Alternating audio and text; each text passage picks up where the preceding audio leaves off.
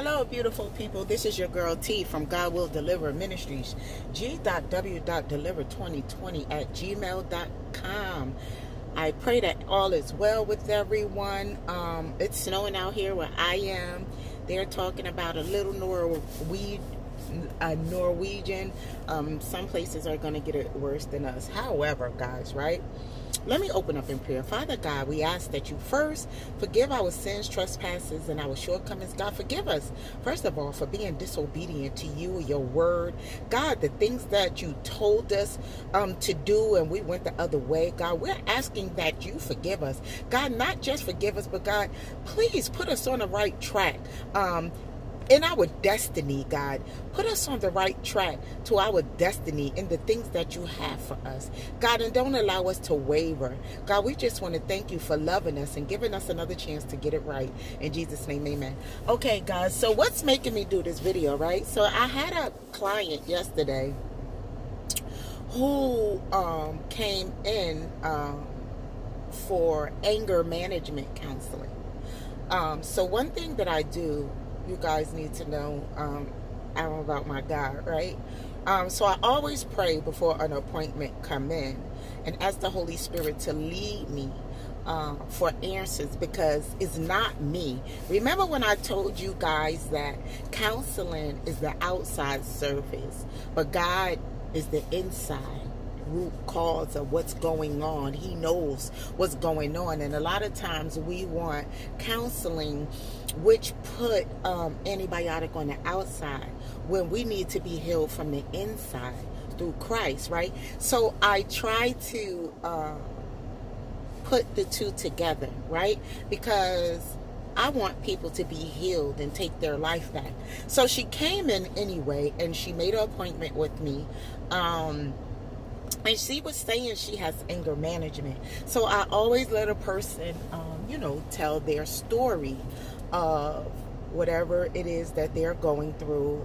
Give me a little bit background, relationship, where they are now, and this, and that. So one of the questions that I asked her is, why do you feel that you are angry? So she began to tell me, why she felt like she was angry.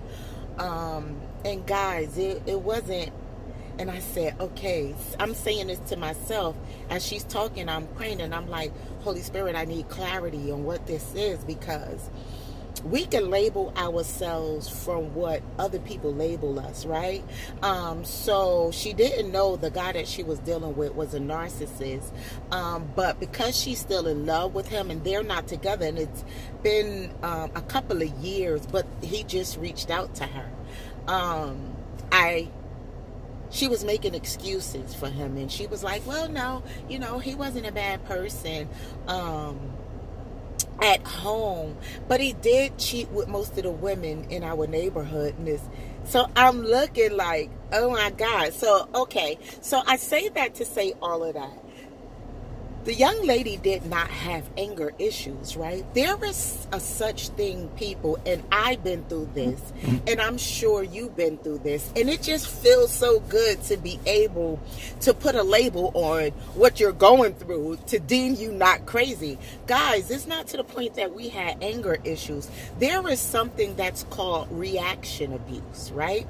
And I thank God for the Holy Spirit allowing me to do research and hear other people's testimony in this.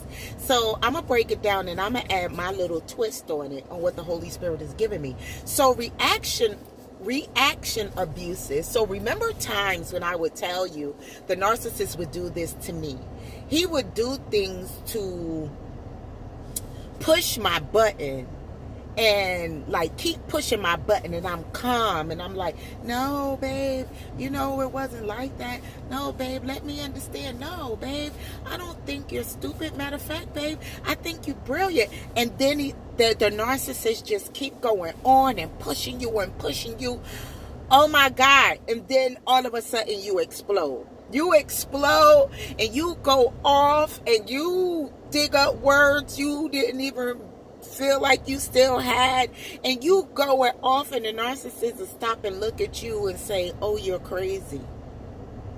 I knew it.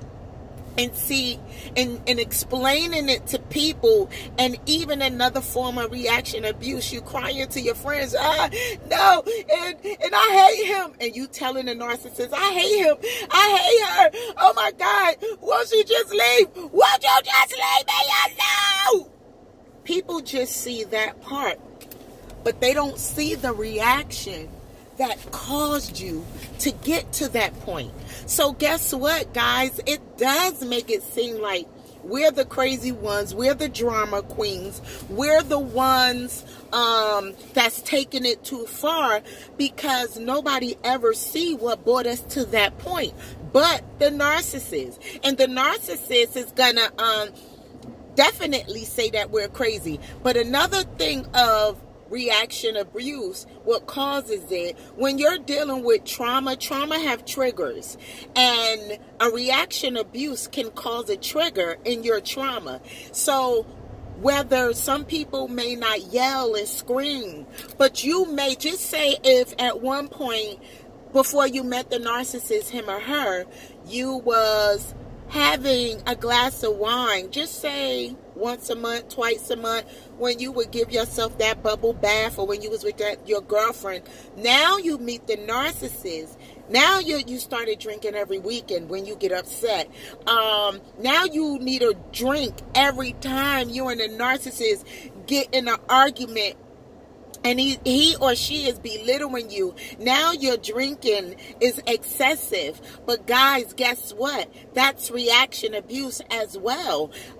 You start drinking more when you got with the narcissist because of the trauma that he is taking you through. Now, people just see this. Oh, you drinking more than usual. I remember when you used to only drink. And I'm not talking about me because I'm not a drinker.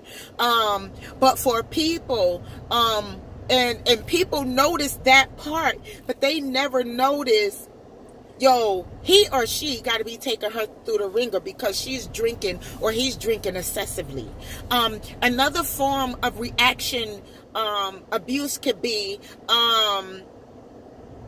cutting, anxiety.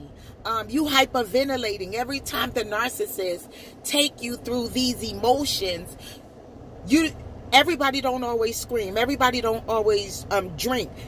What about if you smoking cigarettes? Or what if you was smoking Black and Milds, or you was smoking weed and it wasn't that much? It was sociable. You was a sociable smoker.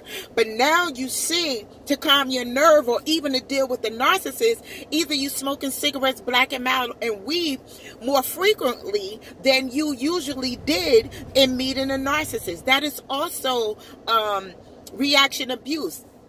The only way, and I want you guys to please share and like this video. The only way I could describe it is, my mother bought me a teapot, right? My mom bought me a teapot. And I'm sorry, someone's calling me. My mom bought me a teapot because when my mom comes to my house, she loved to make her coffee or tea. So what happens when you fill up a teapot, right? You put the water in the teapot, you put it on the stove, but you don't have to stand and watch the teapot, because when the teapot and the water is ready and it boils, it's like one of them chimney things on a choo-choo train. It lifts up when the tea is at its boil, and it makes it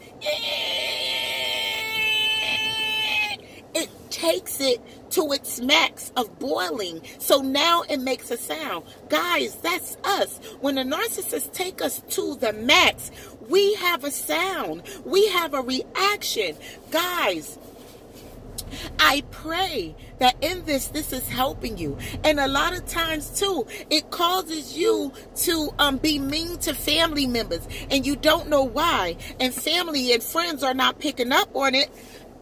They'll be quick to say, oh, well, I ain't him, and I ain't do that to you. But nobody's not realizing we're suffering trauma from reaction abuse. You understand what I'm saying? So, guys, I pray that in this season, and even me, because I'm not as bad as I was before, but I used to act out on my emotions when I was angry. One thing I used to tell people don't just scream and holler without something hurting them, right? To every action that's caused, there's a reaction. You can't step on my feet and foot or my feet and tell me how to say ouch. You can say, oh, I ain't even step on it that hard. Oh, you drama. Well, it's my toe. How you going to tell me what hurt my toe? You 450 pounds stepping on my toe, talk about something, you ain't step on it that hard. Sis, bruh, you 450 pounds. Even if you made a mistake and stepped on my toe, on your lightest days, you 450 pounds. It hurt. So I get so tired of people telling people, like, reactions to certain things, oh, you're just drama. That's because they don't see the action that caused our reaction, abuse, cry out.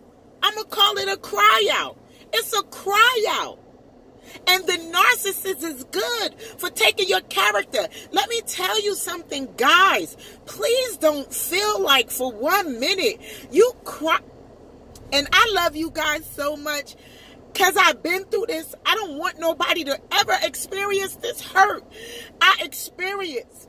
But please don't think for 1 minute you crying and pouring your heart out to this demon of a narcissist, whether it's a male or a female, that they're sympathetic to your emotions. Guys, they get energy. Those demons feed off of your reaction. When you give this, you have the large coffee, 10 and 10? Yes, they feed off of this reaction when you give it to them.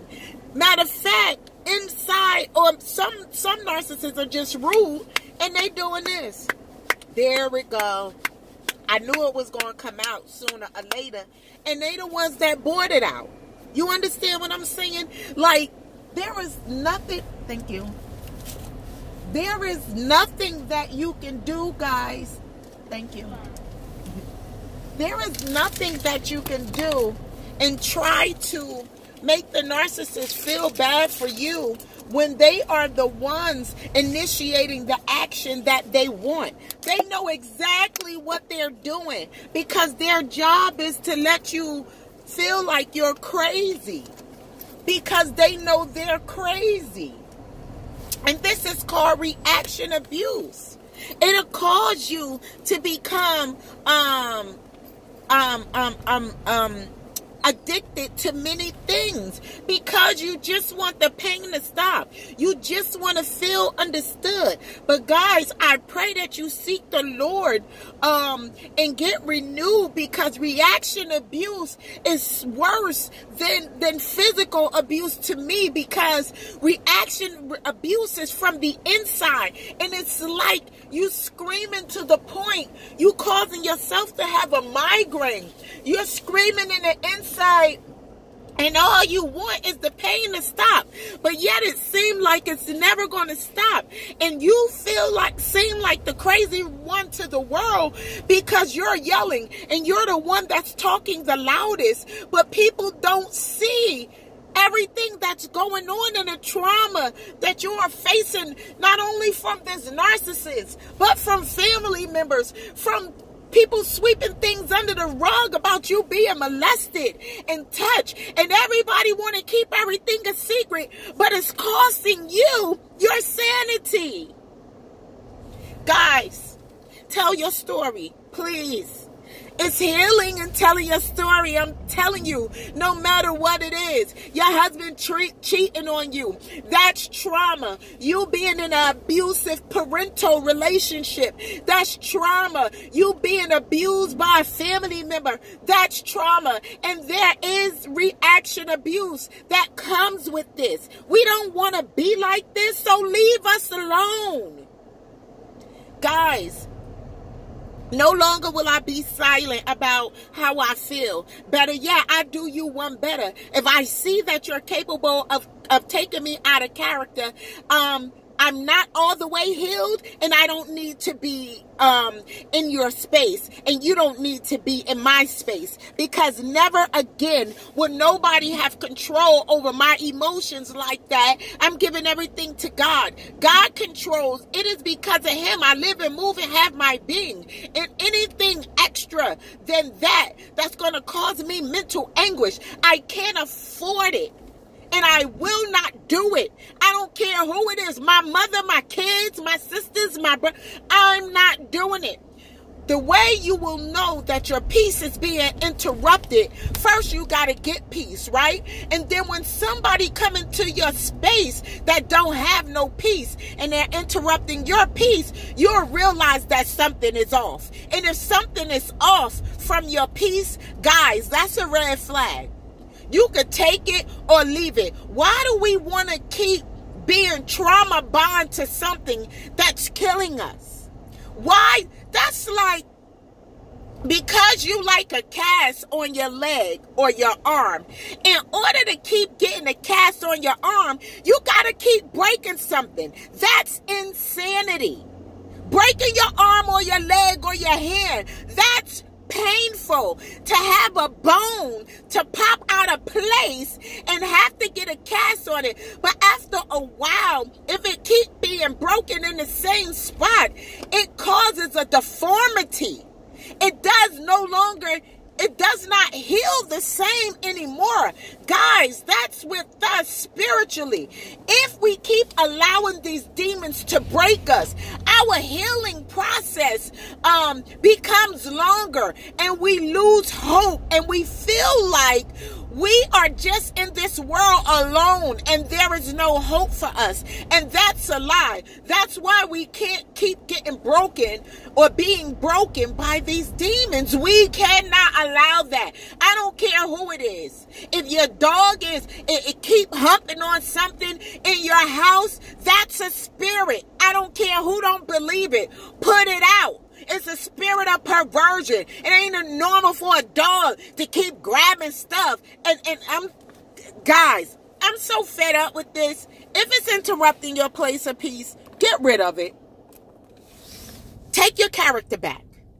Don't allow and then when you get strong with the narcissist, they are going to discard you. And they're going to feel like, I'm going to come back when I feel like she missed me. And I'm going to come back with a love bombing again, only to break you down again.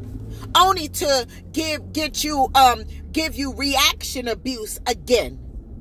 You understand what I'm saying, guys? So yes, we had a valid excuse for our yelling, our irateness. We had a valid excuse for that. So guys, we don't got to go through that. We're not crazy. People cause us mental anguish, and we taking it back. We taking our mind back. We're taking our strength back in the name of Yeshua. That's what we're going to do. We're no longer giving it to these demons. Seek Christ in all things. Pray about everything. I don't care what it is. A guy or a girl come in your space and they want your number. Pray and ask God, God, who sent him or her? And God will be like, no. But God, they a pastor. God will be like, I said no. And then like that girl on Instagram, I love this video. God be like, no, this is so me. She turned around like, well, I'm going to see. And left. And went. And dated, only to come back to God like, God, I'm so sorry. Is it too late? Guys, so reaction abuse, it is a real thing. And it is caused by that demon and anybody else that has power over. Anything that has power over is witchcraft. So guys, I love you. Please share and like this video. Let your friends know they ain't crazy. So if you can't support them, get out the way. But don't. If you don't understand, I get it. But don't call somebody crazy and you don't know their story or what they've been through. On the outside to the world, yes, it looks like that. But now, guess what? If you ever dealt with a narcissist, you was in some type of abuse.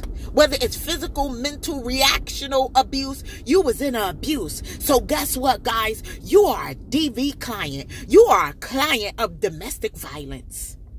So guys, I love you. I pray that your day go well. Remember, today is a good day to have a great day. g.w.deliver2020@gmail.com. Pray, repent, and fast. Fast, pray, and repent in whatever order you want to put it in. But guys, it's time. It's time to do it. And another thing, sidebar, something is coming. I don't know if people can feel the shift in the atmosphere, but I need you to stay prayed up. People fell into anxiety because of COVID. But what is getting ready to come is going to shake the nation. I don't know what it is. God didn't release me to tell the dream. One dream I told that he gave me like a couple of years ago, and he brought it back to my remembrance. But guys, please stay prayed up. Some things that we're bickering about don't even matter. The more I get in God, the more my appetite changed for the things of the world. Yeah, no, I don't want the things of the world. I want the things of God. We are to want the things above, because this worldly things, they're not gonna last. So I just want to thank you guys for listening. Thank you to all my new subscribers. I thank you guys for those of you who have sown monetary into my Cash App. I really appreciate you. Guys, thank you to the old subscriber. You're my angels. You're always supporting and watching. Please share and like. I love you guys. Please have a wonderful day. Today is Friday, January 28th, 2022, y'all. It's almost February. Love you guys.